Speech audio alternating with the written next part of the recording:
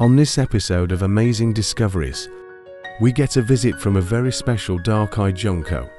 This is the first bird to visit my new platform feeder, special in two ways. Normally a ground feeding bird, so unusual to see it land on the platform. But this one is also handicapped, with only one leg.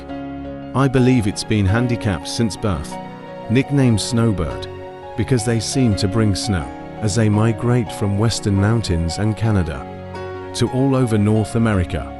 This little bird seems to be doing well for its handicap, and in many cultures seeing a one-legged bird is considered good luck. In some Native American traditions, they are seen as a messenger of the Great Spirit, carrying important messages from the spirit world to those on earth. They serve as a reminder of the importance of finding balance in life. By their very nature, they have to adapt and compensate for their physical limitations in order to survive.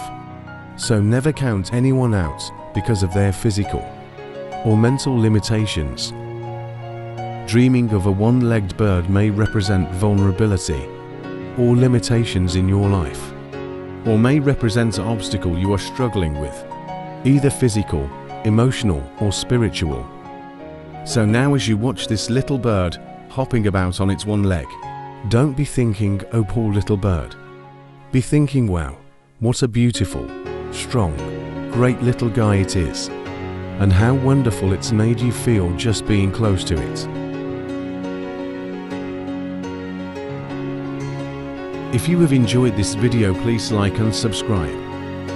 And if not too much trouble, please share with friends and family. And thanks for watching.